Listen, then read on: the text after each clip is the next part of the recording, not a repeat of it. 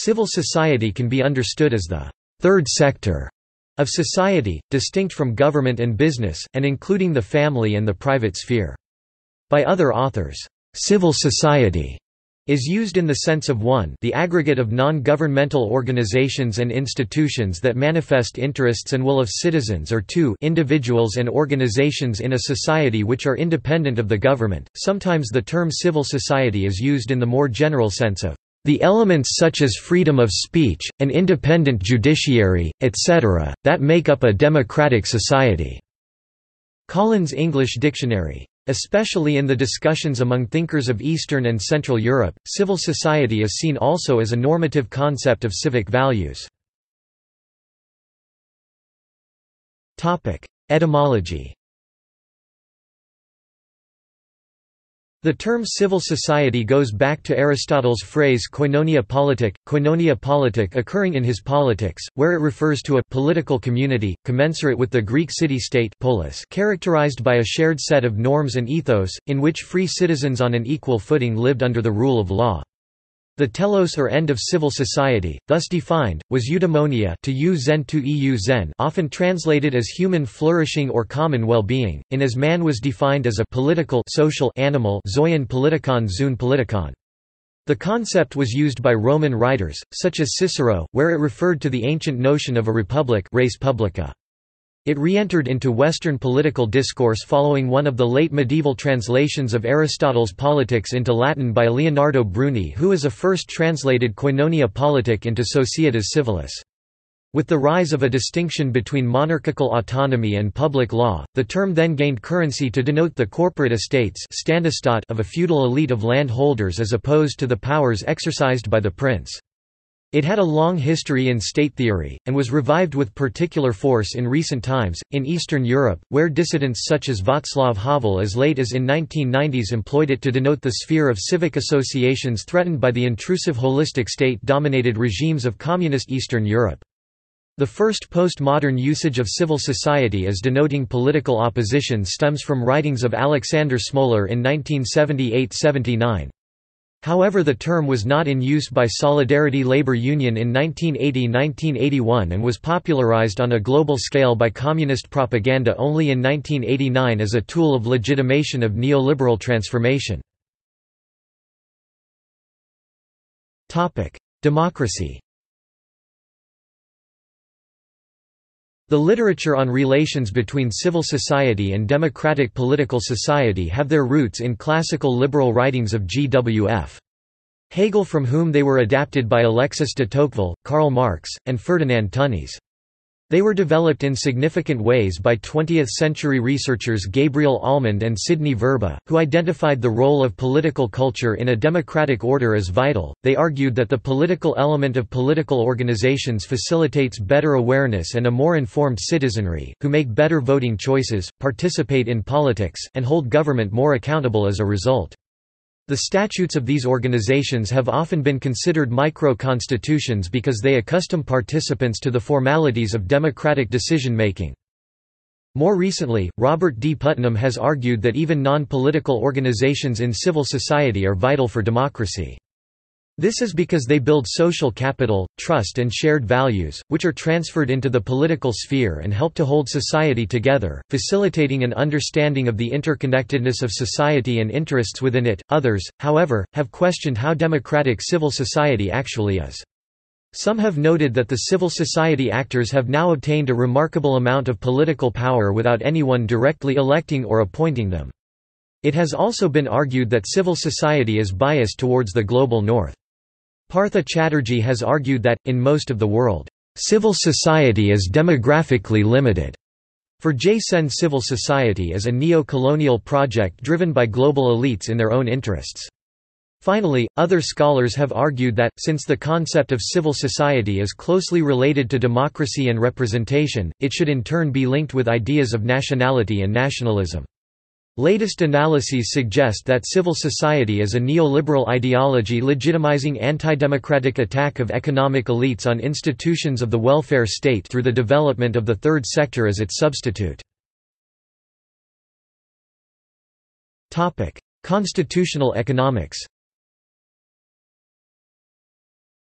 Constitutional economics is a field of economics and constitutionalism which describes and analyzes the specific interrelationships between constitutional issues and functioning of the economy, including budget process. The term, "constitutional economics", was used by American economist James M. Buchanan as a name for a new budget planning, and the latter's transparency to the civil society, are of the primary guiding importance to the implementation of the rule of law. Also, the availability of an effective court system, to be used by the civil society in situations of unfair government spending and executive impoundment of any previously authorized appropriations, becomes a key element for the success of any influential civil society. Global. Critics and activists currently often apply the term civil society to the domain of social life which needs to be protected against globalization, and to the sources of resistance thereto, because it is seen as acting beyond boundaries and across different territories.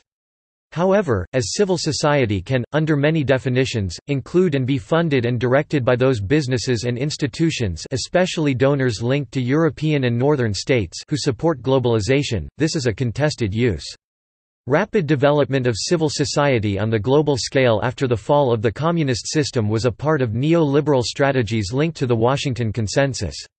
Some studies have also been published, which deal with unresolved issues regarding the use of the term in connection with the impact and conceptual power of the international aid system, see for example TVET 1998. On the other hand, others see globalization as a social phenomenon expanding the sphere of classical liberal values, which inevitably led to a larger role for civil society at the expense of politically derived state institutions. The Integrated Civil Society Organizations system, developed by the Department of Economic and Social Affairs facilitates interactions between civil society organizations and DESA. Civil societies also have become involved in the environmental policy making process. These groups impact the environmental policies by setting an agenda on fixing the harms done to the environment. They also get the public informed about environmental issues, which increases the public demand for environmental change. History. From a historical perspective, the actual meaning of the concept of civil society has changed twice from its original, classical form. The first change occurred after the French Revolution, the second during the fall of communism in Europe. Western antiquity.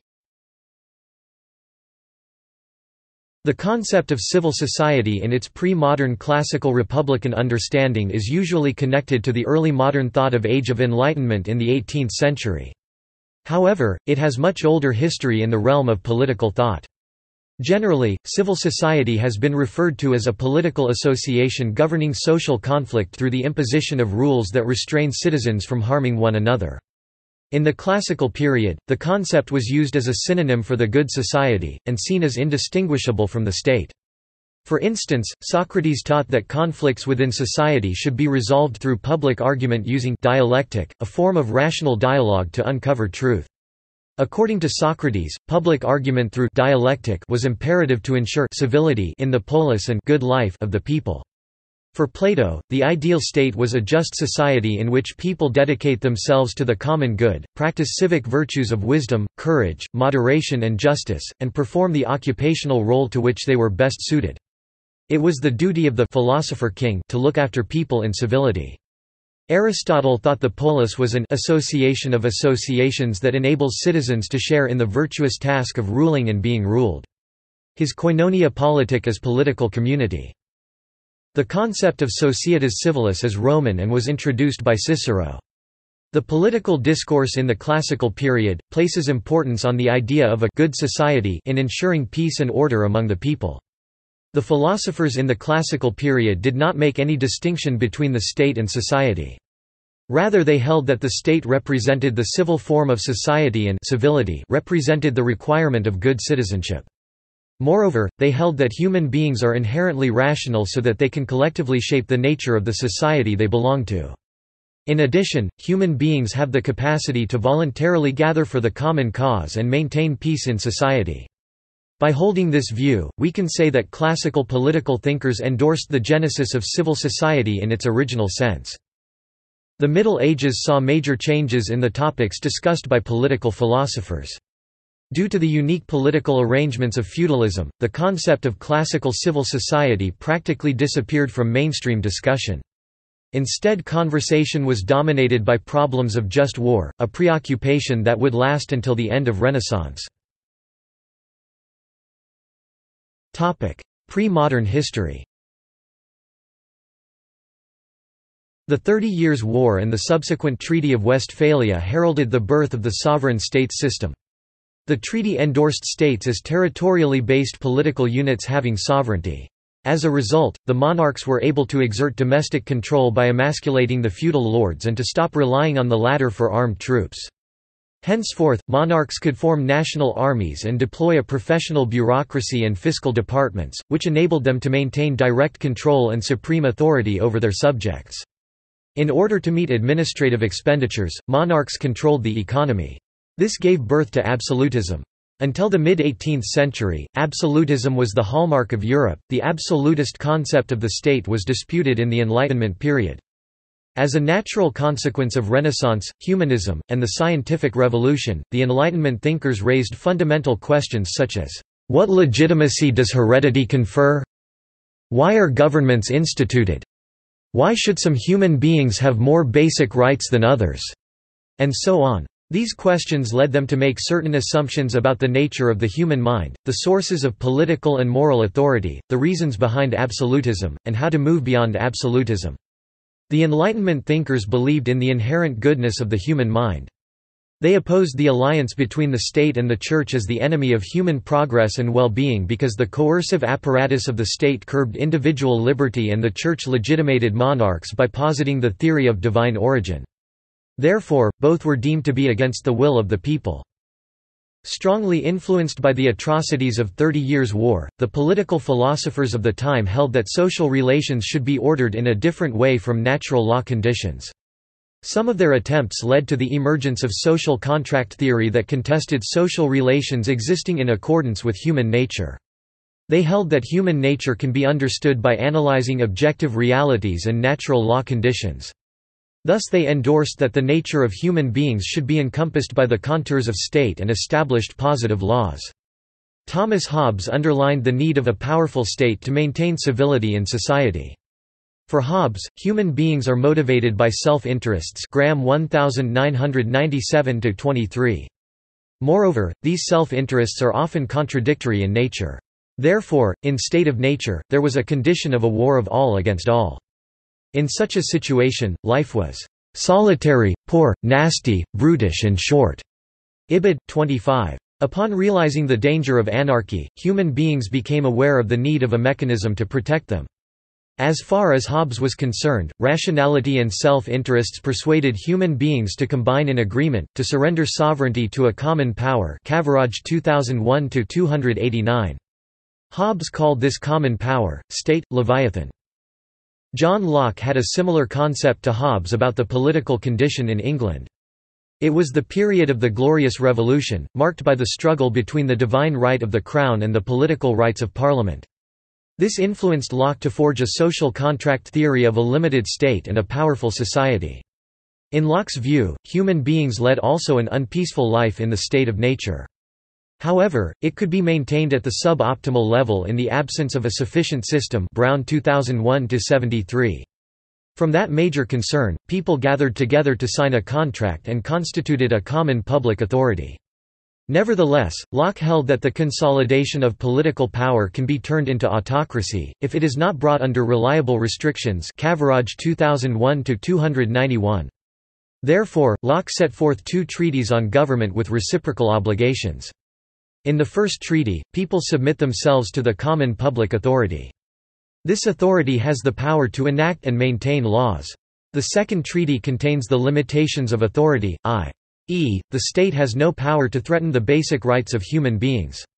As far as Locke was concerned, the basic rights of human beings are the preservation of life, liberty and property.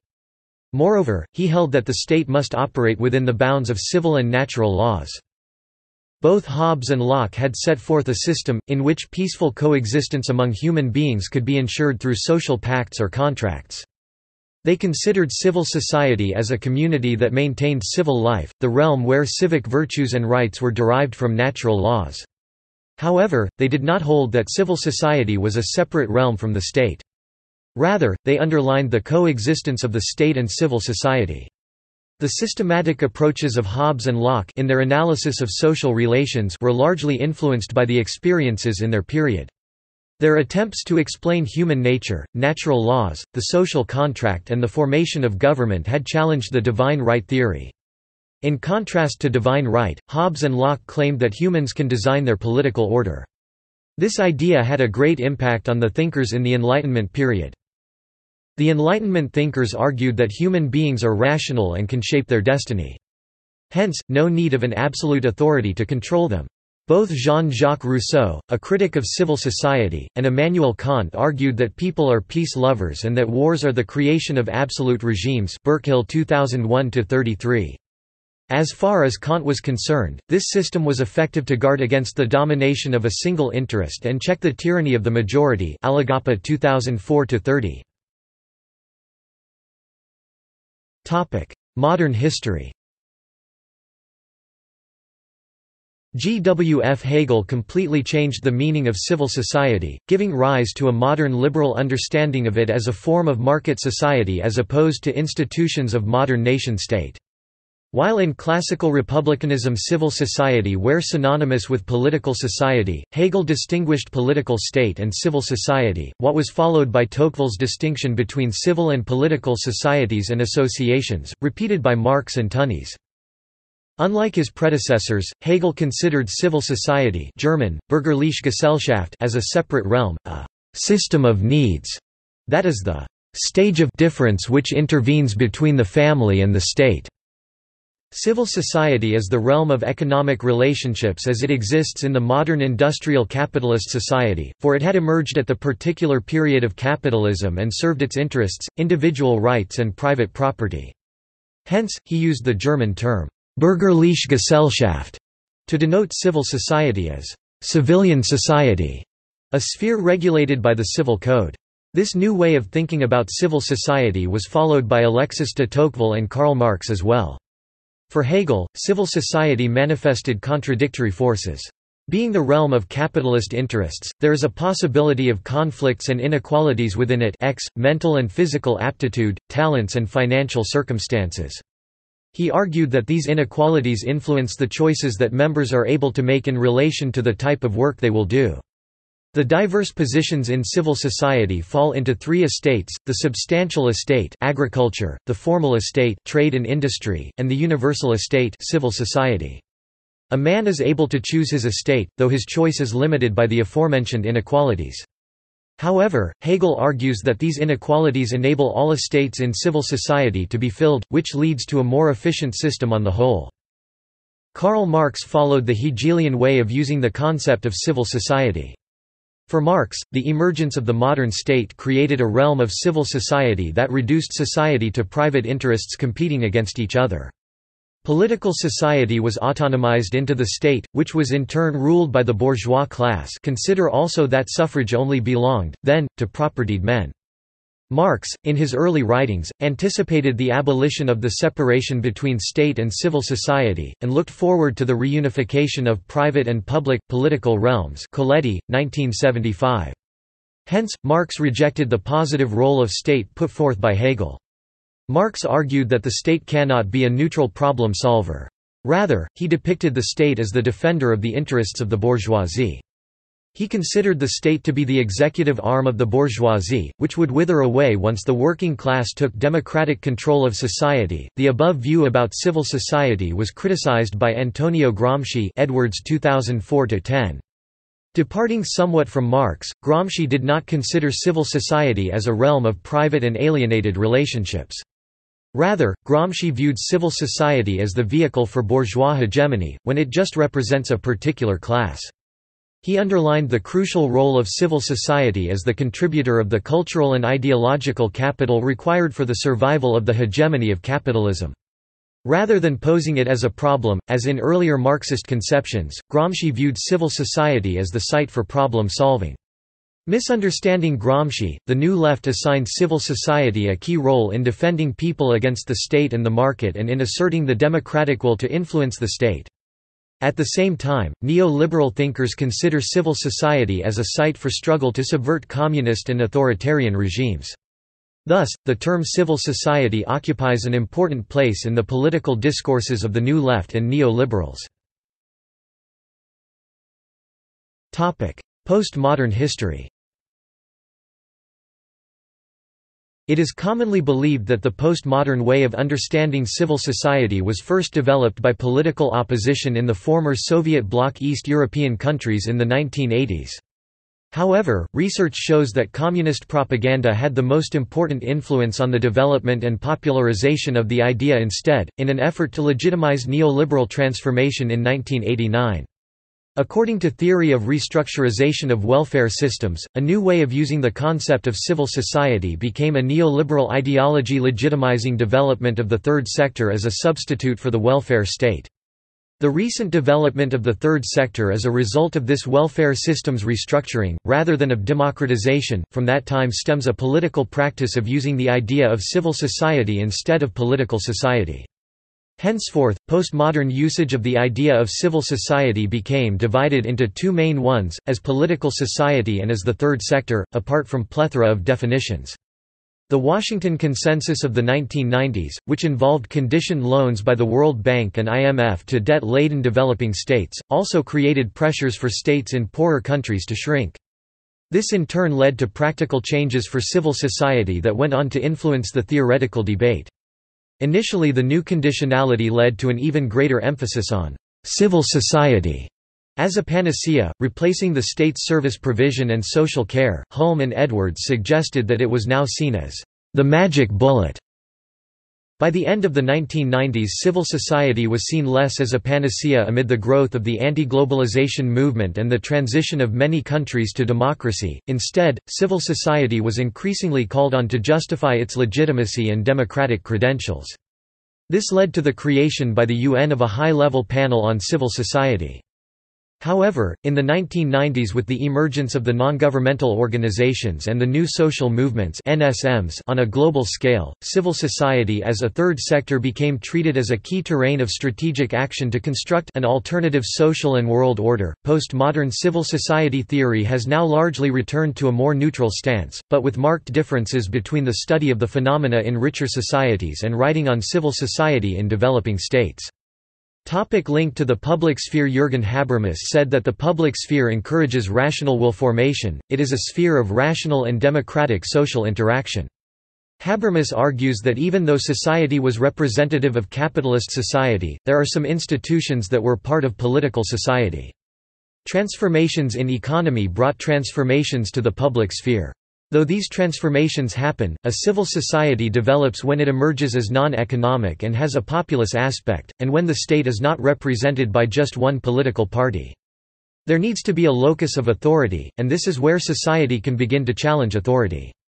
Gillian Schwedler points out that civil society emerges with the resurrection of the public sphere when individuals and groups begin to challenge boundaries of permissible behavior, for example, by speaking out against the regime or demanding a government response to social needs. Civil society begins to take shape. On 5 November 2017, social activist Himmat Bhandari in his lecture said at Civil Society, Rotary Club Bareilly, civilization needs civilized societies, and civil societies need civilized citizens. Institutions. Civil society organizations, also known as civic organizations, include among others. See also Civil society scholars. Notes. References. Alagappa, Muthia. Civil Society and Political Change in Asia. Stanford, Stanford University Press, 2004. ISBN 0-8047-5097-1. Coletti, Lucio. Introduction, in Karl Marx, Early Writings, Pelican, 1975, pp. 7–56. ISBN 0140216685. Edwards, Michael. Civil Society. Cambridge, England, Polity Press, 2004. ISBN 0-7456-3133-9. Draper, Hal. Karl Marx's Theory of Revolution, Volume 1, State and Bureaucracy, Volume 2, The Politics of Social Classes. New York, Monthly Review Press, 1977 and 1986. Ehrenberg, John. Civil Society, The Critical History of an Idea. New York, New York University Press, 1999. Ginsborg, Paul. Italy and Its Discontents, Family, Civil Society, State 2003. Goswinkel, Dieter, Civil Society, European History Online, Mainz, Institute of European History, 2011, retrieved, 24 August 2011. Hamadi, Minu. Dodds, Felix. Enayati, Jasmine, and Makary, Jan. Downloadable copy of Multi-Stakeholder Processes for Governance and Sustainability, Beyond Deadlock and Conflict. O'Connell, Brian. Civil Society, The Underpinnings of American Democracy. Medford, Mass., Tufts University Press, 1999. ISBN 0-87451-924-1. Perlas, Nicholas. Shaping Globalization, Civil Society, Cultural Power and Threefolding. ISBN 0-9583885-8X. Pollock, Graham. Civil Society Theory and Euro-Nationalism, Studies in Social and Political Thought, Issue 4, March 2001, pp. 31–56. Online. Soper, Stephen C. Building a Civil Society, Associations, Public Life, and the Origins of Modern Italy 2013. Tevet, Tarier. Angels of Mercy or Development Diplomats. NGOs and Foreign Aid. Oxford, James Curry, 1998. Waits, Alan, Let's Get Civil Society Straight, NGOs and Political Theory, Development in Practice, 1996, 2 Waits, Alan, NGOs, Civil Society and the State, Avoiding Theoretical Extremes in Real-World Issues, Development in Practice 1998, 3 Zaleski, Pavel Stefan, Tocqueville on Civilian Society, A Romantic Vision of the Dichotomic Structure of Social Reality, Archive für Begriffsgeschichte BD, 52008 4 Helmut K. Anheuer, Stefan Tepler, International Encyclopedia of Civil Society, Springer Verlag New York Inc., New York 2010, ISBN 978-0-387-93996-4 External links LSE Center for Civil Society UN and Civil Society UNEP Global Civil Society Forum. Global Environment Facility Civil Society Network EU Relations with Civil Society UK Defeed Relations with Civil Society Civicus – Worldwide Alliance for Citizen Participation Global Civil Society PCDF. One World Trust Database of Civil Society Self-Regulatory Initiatives Wiser.org – World Index for Social and Environmental Responsibility, formerly www.civilsociety.org.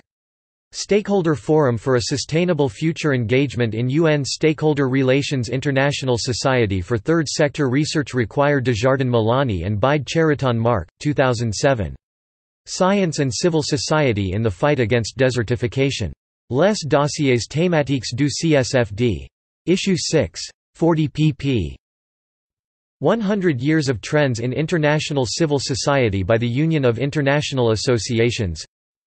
Interface Journal's special issue on civil society and social movements.